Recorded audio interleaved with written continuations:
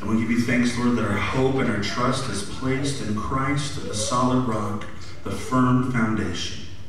We look to your word now, Lord, and we pray that you would soften our hearts. In Jesus' name we pray. We say together, amen. You may be seated. Thank you, brother. If you would take your Bibles and turn to 1 Samuel chapter 19. 1 Samuel chapter 19.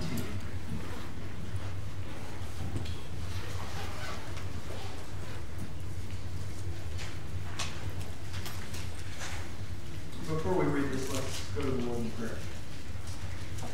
Father God, we come before you tonight grateful for your word. We will not play games as a church. We will not live on what we like and disregard what we don't like. We come to you hungry tonight, needing all of your word, needing to be satisfied by what you have said, willing to surrender our hearts to your voice. Father God, I pray that you would continually work into our hearts individually and into the life of our church a greater and greater desire to hear your voice above all other voices. In Christ's name, amen. Amen. Friends, sometimes life can feel as though it is saturated with adversity. And I thought about this for a long time this week as I read through Psalm 59, which we're about to get into. And you know, I came to this conclusion that life sometimes feels like it's constantly full of adversity for one predominant reason. Life is often full of adversity. Profound, I know.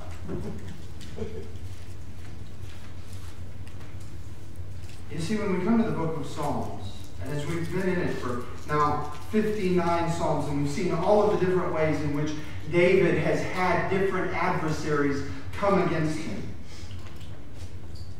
we get this realization that the psalmist, that the Word of God is not just a book that is about positive thinking, that is about thinking fluffy thoughts to get us through. The Bible is not littered with individuals who have on their rose-colored glasses. The Bible is full of people who take a realistic viewpoint of the world around them, but their gaze doesn't stay on the world. Their heads are always lifted to the living God. You see, God meets meets David and every one of the psalmists in their hour of need in differing ways, just at the right time, in the fullness of his power, to overcome the circumstances that they find themselves in for his glory and for his glory alone. And tonight's psalm, it is situated in 1 Samuel chapter 19. It is David's heart flowing out of what I'm about to read you in 1 Samuel chapter 19, starting in verse 1. And Saul spoke to Jonathan, his son, and said to his servants that they should kill David. Talk about a bad Monday morning. But Jonathan, Saul's son, delighted much in David. Jonathan told David, Saul, my father seeks to kill you. Therefore, be on your guard in the morning. Stay in a secret place and hide yourself. And I will go out and stand beside my father in the field where you are. And I will speak to my father about you. And if I learn anything, I will tell you. And Jonathan spoke well of David to Saul his father, and said to him, let not the king sin against his servant David, because he has not sinned against you, and because his deeds have brought good to you. For he took his life in his hand, and he struck down the Philistine, and the Lord worked a great salvation for Israel. You saw it and rejoiced. Why then will you sin against innocent blood by killing David without cause? And Saul listened to the voice of Jonathan. Saul swore, "As the Lord lives, he shall not be put to death." And Jonathan called David, and Jonathan reported to him all these things. And Jonathan brought David to Saul, and he was in his presence as before. And there was war again. And David went out and fought with the Philistines and struck them with a great blow so that they fled before him. Then a harmful spirit from the Lord came upon Saul as he sat in his house with his spear in his hand. And David was playing a lyre. And Saul sought to pin David to the wall with a spear, but he eluded Saul, so that he struck the spear into the wall, and David fled and escaped that night. Saul sent messengers to David's house to watch him, that he might kill him in the morning. But Michal, David's wife, told him, "If you do not escape with your life tonight, tomorrow you will be killed." So Michal let David down through the window, and he fled away and escaped. You see, friends, God specializes in providing ways of escape, of delivering his children just at the right time and according to his plan and according to his purposes. Every time that we find David in the Psalms calling upon the name of the Lord is always there. It's a great encouragement to you and I tonight, that every time we call upon the name of the Lord, in the middle of our brokenness, in the middle of our circumstances, the Lord is there. And he answers perfectly in his timing, according to his plan and for his glory. You see, our trials, much like David's, allow us to display our absolute trust in the Lord. I don't know about you, but if the leader of your nation decided he was going to kill you, I think I would kind of go into a panic.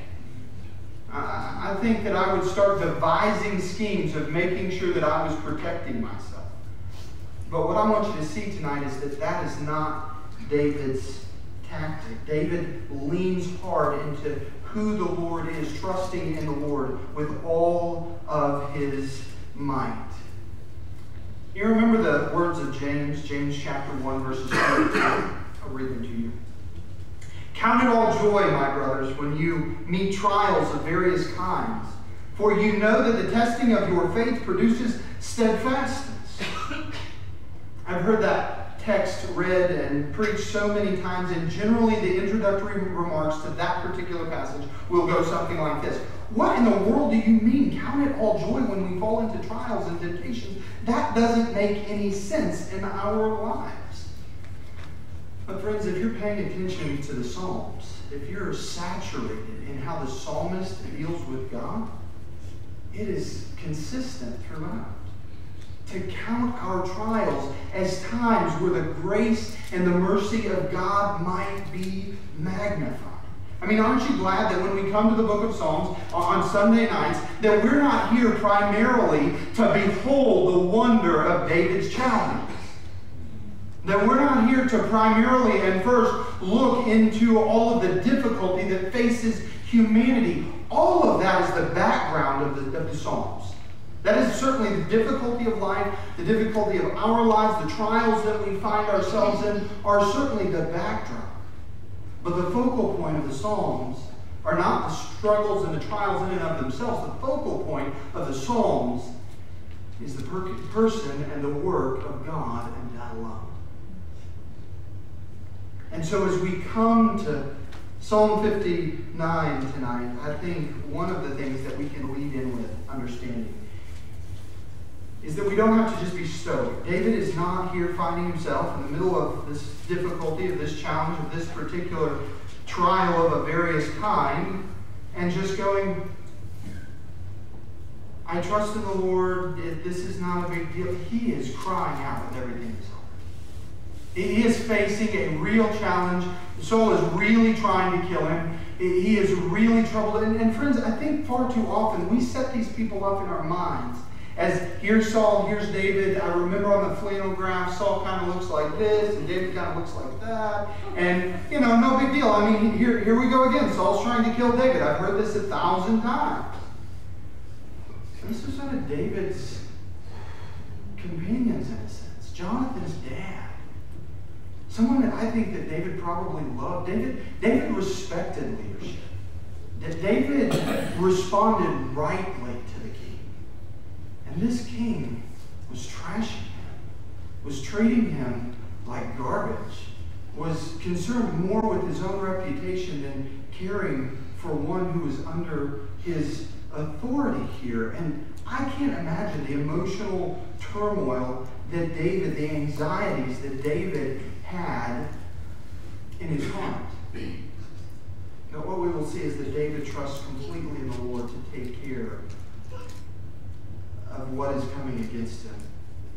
David, in fact, I believe that the purpose of this psalm, if you're not careful, I think when we come to the Psalms, we can think that this is somehow David's Twitter feed, where he just kind of whines about all of the problems of life in front of God's children for the rest of the ages. And that is not the purpose of Psalms. It's not to get, a couple thousand likes and have everybody go, there, poor David. I mean, he wouldn't have written Psalm 51 if that was the point. The point is of the Psalms to bring, again, magnification to the Lord, to bring glory to God, and ultimately to give you and I joy in 2018 in the middle of trials of various kinds. So if you would do honor to the reading of God's Word and keep in the back of your mind 1 Samuel chapter 19 and everything that David is dealing with here, this difficult trial, and hear his words as he cries out to the Lord. Deliver me from my enemies, O God. Protect me from those who rise up against me. Deliver me from those who work evil, and save me from bloodthirsty men. For behold, they lie in wait for my life. Fierce men stir up strife against me. For no transgression or sin of mine, O Lord, for no fault of mine they run and make ready.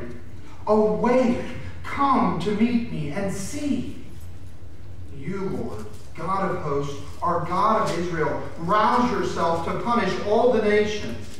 Spare none of those who treacherously plots evil. Friends, do you notice in that David is aiming that at his own nation? Our nation is not above plotting evil. Deal with it, is what he's saying. Each evening they come back howling like dogs and prowling about the city. There they are, bellowing with their mouths, with swords in their lips. For who, they think, will hear us? But you, O Lord, laugh at them. You hold all the nations in derision. O my strength, I will watch for you. For you, O God, are my fortress. My God is steadfast. In his steadfast love will meet me. God will let me look in triumph on my enemies. Kill them not, lest my people forget. Make them totter by your power and bring them down. O Lord, our shield. For the sin of their mouths, the words of their lips, let them be trapped in their pride. For the cursing and lies that they utter, consume them in wrath, consume them till they are no more, that they may know that God rules over Jacob to the ends of the earth. Each evening they come back, howling like dogs and prowling about the city. They wander about for food and growl if they do not get their fill. But I will sing of your strength. I will sing aloud of your steadfast love in the morning. For you have been to me a fortress, a refuge in the day of my distress. O my strength, I will sing praises to you. For you, O God, are my fortress, the God who shows me steadfast love. This is the word of the Lord. We receive it. Isn't it comforting to come and know that we have the love of the steadfast God? Here I want you to see primarily, first, David's cry in verses 1 through 5. David cries out, "Deliver me, God," in verses 1 and 2. "Deliver me from my enemies, O God. Protect me from those who rise up against me. Deliver me from those who work evil, and save me from bloodthirsty men." This is not some sort of, God, I've got a little problem here. You see, Saul has a big army, and no, that's not what is happening. What is happening is David is saying, "Deliver me, God. They're going to kill me." He's calling out as though he was dialing 911 and crying out for help.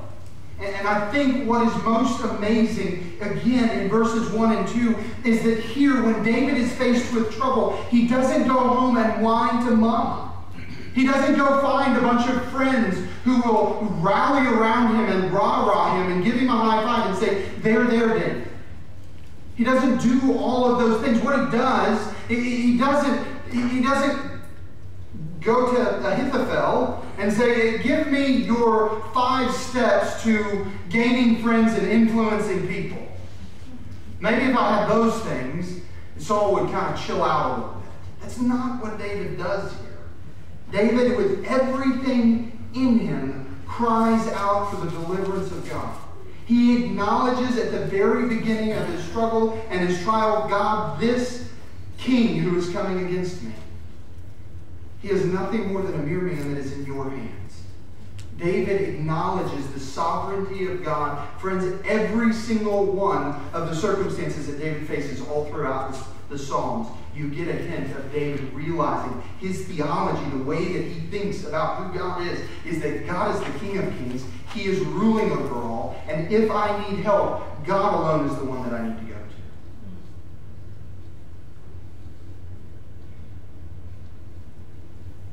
He says here, what I need to be delivered from. He names the problem. From all of my enemies and these evildoers, these bloodthirsty men, these individuals who work evil. Again, as we walked through this Psalm 58 last week, we saw that the primary concern for David, what troubles David, what troubles our world today, is the problem of sin.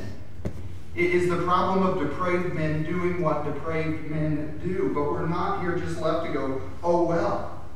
We can follow David's lead and cry out to the living God, knowing that He will take care of us. And in fact, that's what David continues on with, acknowledging that God is David's defense. "For behold, they lie wait for my life. Fierce men stir up strife against me. For no transgression or sin of mine, for no fault of mine, they run and make ready. Awake, come to meet me." And David says, "See what they're doing to me, God? See how they're coming against me? Do you see the problem?" He's saying, "God, you know their hearts and you know my heart. This is not, they're not doing this. This is not deserved oppression. This is innocent suffering." Now, I want to take just a moment here and acknowledge something that the Scriptures teach us. And that is, David is not here saying, "I am perfect." He's not saying, "I am without sin." This is Psalm 59, and we've gotten through Psalm 51. David knows his own depravity. He knows his own propensity to walk away from God. But he has a clear mind and understanding that in this particular situation, his conscience is clear. You see, a declaration of innocence doesn't always mean a declaration of complete sinlessness in the Bible. And we need to get our mind wrapped around that. Otherwise, we can really do damage to people who have genuinely been victimized. Because we will just start to paint everybody, "Well, you're a sinner too, so you need to get over it." Now, we need to see that the Bible really does deal with situations where people are innocent of the trouble that is coming against them. And secondly, we need to recognize that the gift of a clean conscience is very important. Knowing that you have honored God in a particular situation is a gift from Almighty God and something to steward well, to acknowledge before the Lord. And then he says, save me from them. He cries out, he appeals to God. He doesn't just whine about it. God, do something here. I'm trusting in you. He appeals to God in verse 5 by a string of names. Look with me at verse 5. You, Lord God of hosts, you are the Lord of lords. Again, the sovereign king. You are God of Israel. Saul is king, but you are God over Saul. You are the one who can take care of this. Well, what is intense in that verse is that David, in his assessment of the problems that he faces in life, is explicitly God-centered. He is not looking at the problem as his center focus in life. He's looking at God as the center focus, the one who can take care of the problems around him. And he says here, deliver me because of who you are, because you are the God of everything. When he says something interesting, rouse yourself to punish all the nations, spare none of those who treacherously plot evil. Again, he is here saying, God, you punish sin. Think about the contrast that's going on here. God, I am not guilty of what they are doing. You can handle the sin against me. You can handle where my heart is anxious and these people are coming to seek my life. God, you can handle them. And I know that my conscience is clear before you. And so David here cries out to him, cries out to God, God, deliver me. God, be my defense. And then that leads into verses 6 through 13. David's confidence. Verses 6 through 13. Now, I think that the way that David paints a picture of those who are coming against him is vividly clear. Look at verse 6 with me. Each evening they come back howling like dogs and prowling about the city. David is saying they snarl like dogs. They constantly make noise. They're constantly wanting something and up to something and coming against me. The first part of verse 7, there they are, bellowing with their mouths. They're making a lot of noise.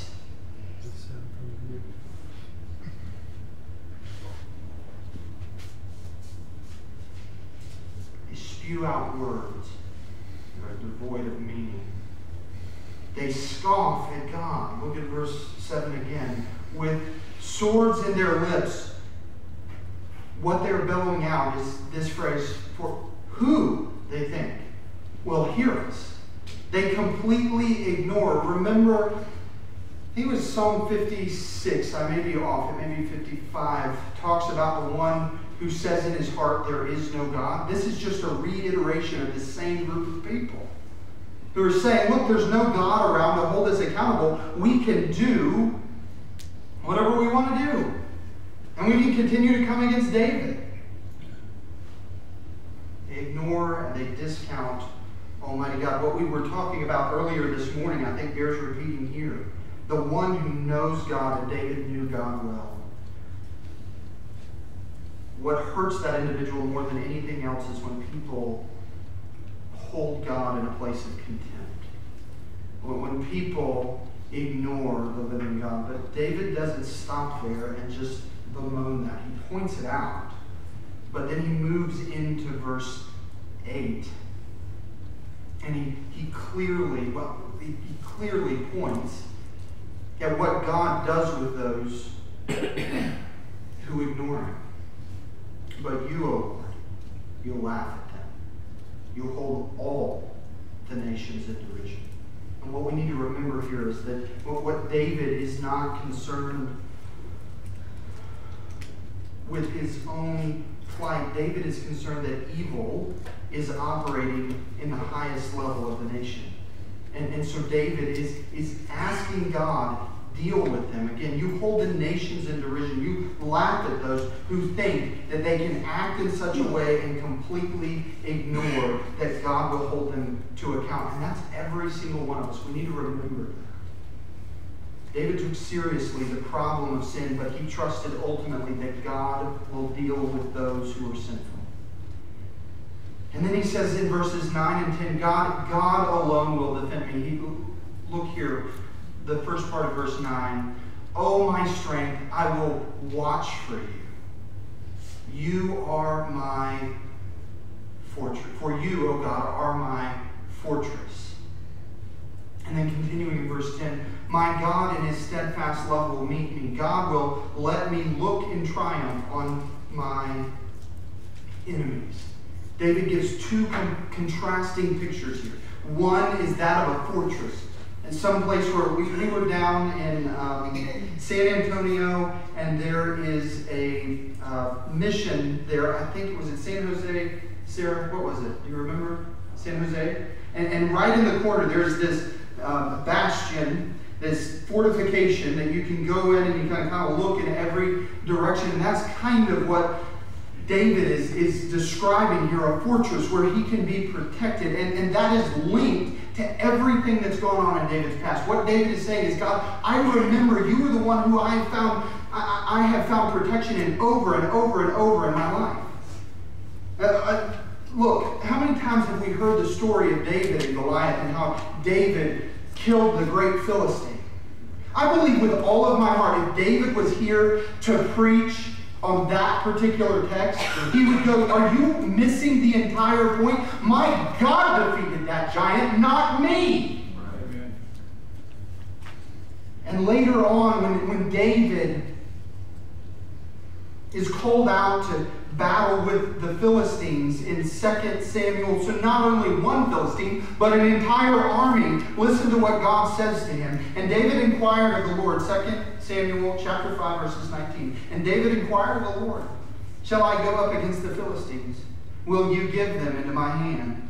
And the Lord said to David, go up, for I will certainly give the Philistines into your hand. And David came to Baal Perazim, and David defeated them there. And he said, the Lord has broken through my enemies before me like a breaking flood. Therefore, the name of this place is called Baal Perazim. David here is delivered in the midst of battle. Again, David believes that ultimately God, he's remembering here, God is my fortress. He is the one who has actively protected me for his name's sake all the days of my life. And then he moves in verse 10 into a forward-looking understanding. One is a picture of being defensive, of fortification, and what is past. The second, in verse 10, my God is in his steadfast love. He will meet me. God will let me look in triumph on my enemies. There is this offensive way of looking at God as God is the one who is ultimately fighting this battle for me. When David has Saul and all of the armies of Israel coming against him, David remembers God is the one who has won every one of my battles up to this point. And he's going to do the same thing. I trust him in that. How many things, how many trials have we been through, and we could all give testimony tonight, were occasions where God showed that he could win our battles better than we could. How many other occasions have we found out by exercising our overabundant sinful nature that we don't win battles well? David had a few of those testimonies as well.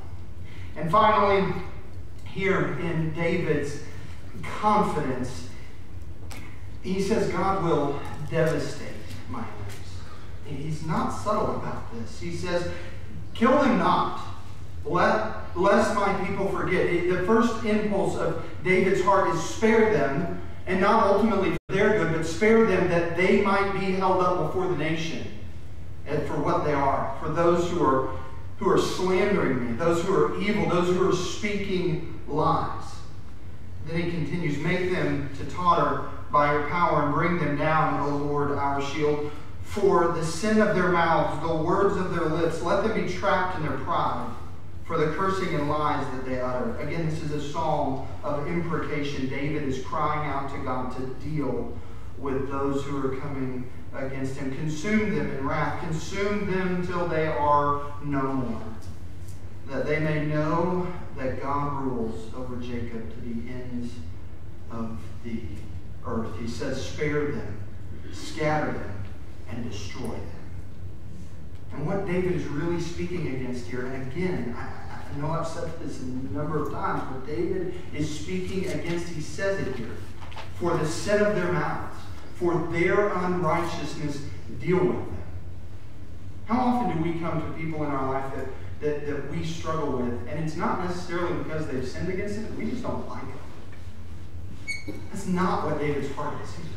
David's heart is not petty and self-centered. David's heart is, this will hurt the nation. And so deal with them, God. I leave them in your hands.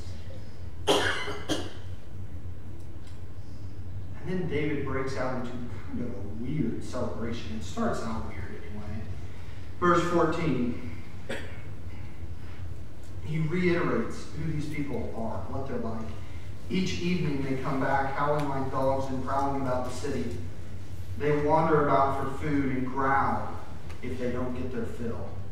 This group of people, these foes of David, return like dogs and they roam around looking for what they can devour.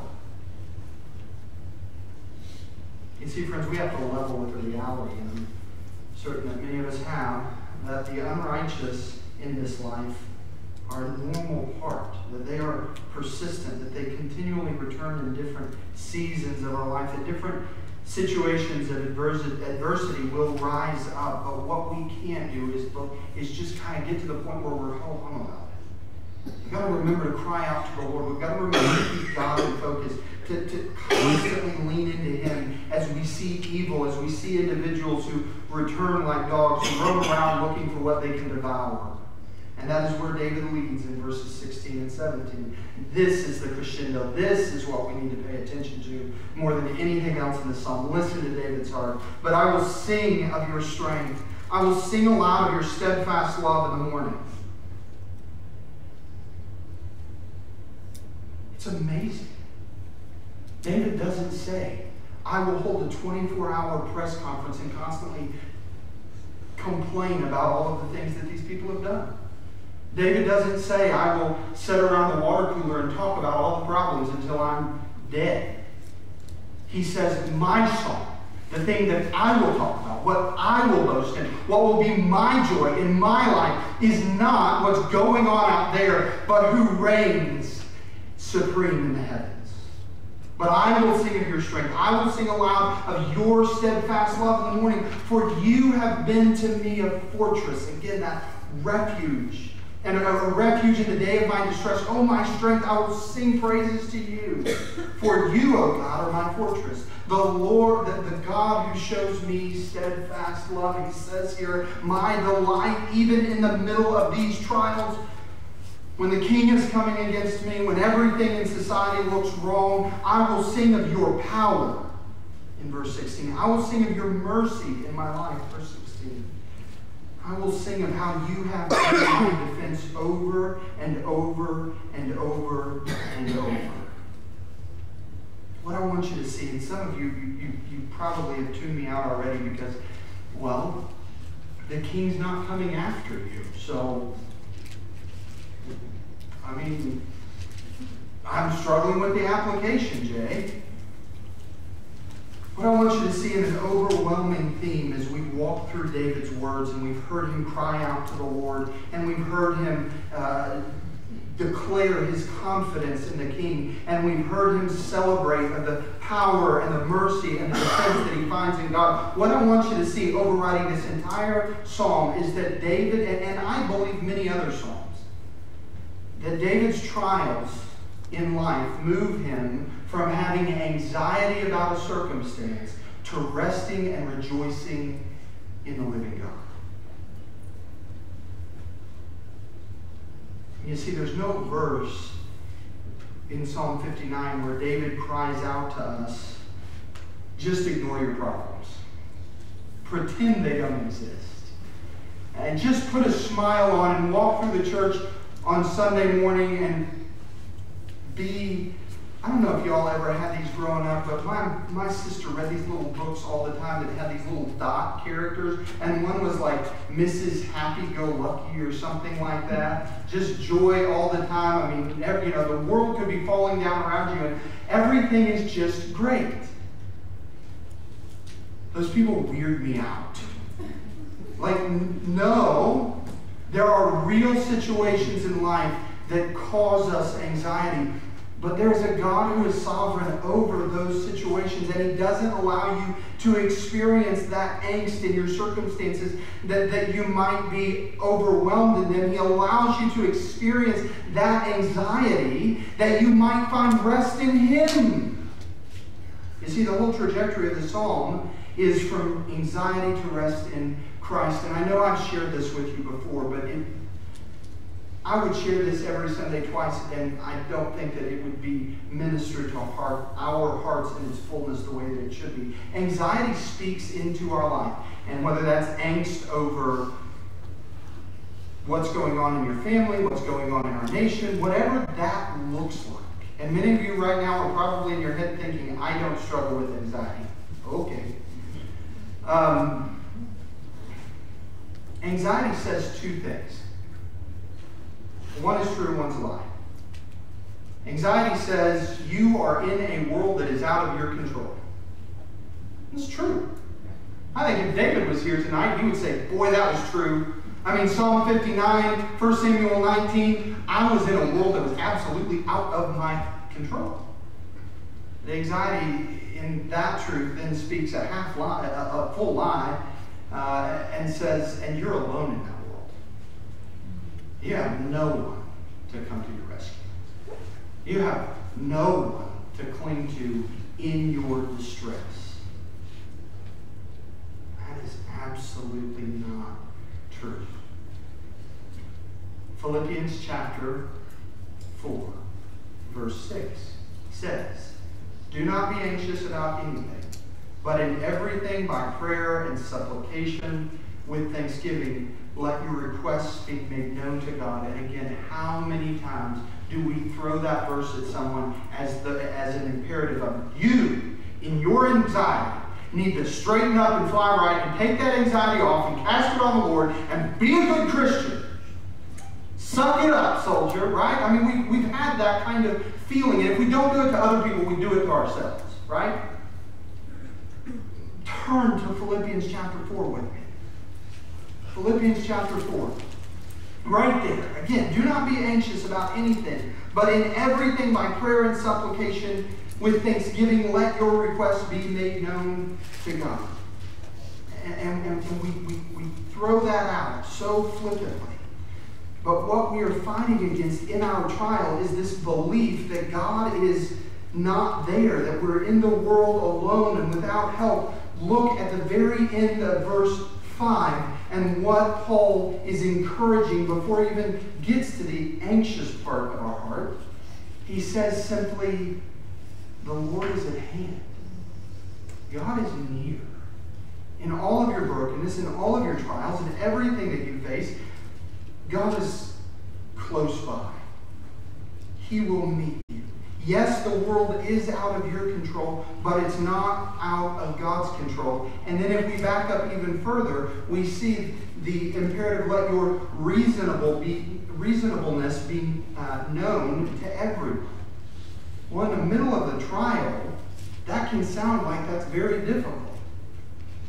But it's not difficult when we know the one in whose hands we find ourselves. When God Himself is protecting and working and guiding, when He is our fortress and our fighter, when we know that the Lord is at hand, then not being anxious about anything sounds reasonable, right? And so then we come back to James chapter 1, verse 2, at the beginning. The admonishment to count it all joy when we meet trials of various kinds. James says, for you know that the testing of your faith produces steadfastness. And let steadfastness have its full effect, that you may be perfect and complete, lacking nothing. If any of you lacks wisdom, let him ask God, who gives generously to all without reproach, and it will be given to him. Friends, how many times do we ask God for wisdom, and then difficult circumstances show up in our life, and you go, what in the world is God doing? He's giving you wisdom. But wisdom in the Christian life never comes the easy way.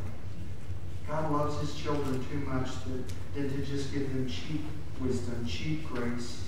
He gives generously and lavishly, and he does it through the trials of our lives where we experience anxiety and difficulty. And we really find the bottom of wisdom is learning to turn to him. See, often we think that God somehow, in our trials, has missed our great plans for our lives. But what we need to remember is that his deliverance is always complete. It's always on time. And as James says, those differing trials of various kinds, we find all throughout the Psalms, leave us lacking nothing. That we would completely trust in the living God.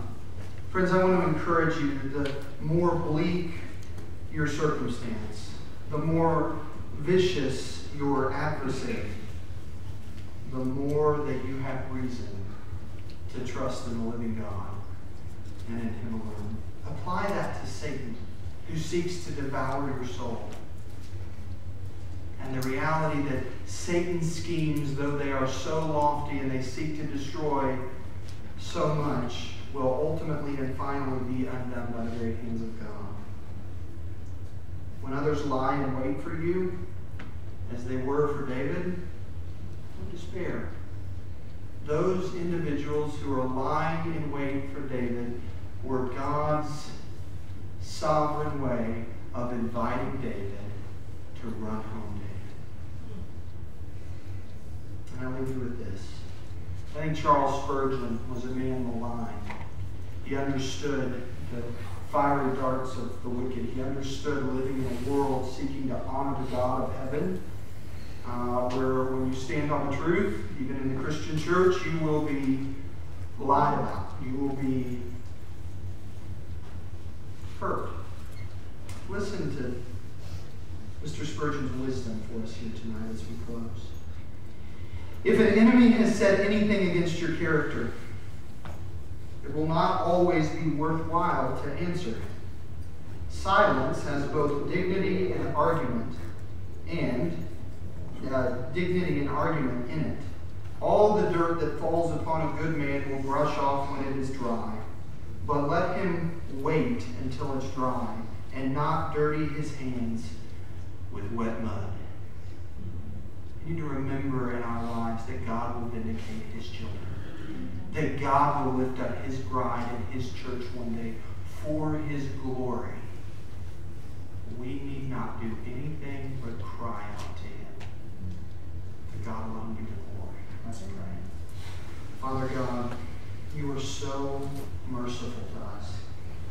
Your power and your might to deliver us out of the hands of all of our adversaries, namely sin and Satan, is utter and complete. Your kindness to us in sending your Son to bear our punishment is altogether incomprehensible. And your defense of those who you have called to your side by grace alone is unimaginable. But we as your children here tonight, in one heart, cry out to you and ask that you would protect our lives, that we might bring you glory, that you would vanquish our enemy, that you would put to death sin that remains in us, that you would conquer everything, and that we would submit our lives to you, that all of the anxiety of a multitude of situations that I know we face together and individually in this room tonight, that we would see those anxieties, we would see those difficulties, we would see those circumstances for what they really are. A call to lean completely with everything that we are in a God who is merciful and true. We love you, Lord. And in Christ's name we pray. Amen.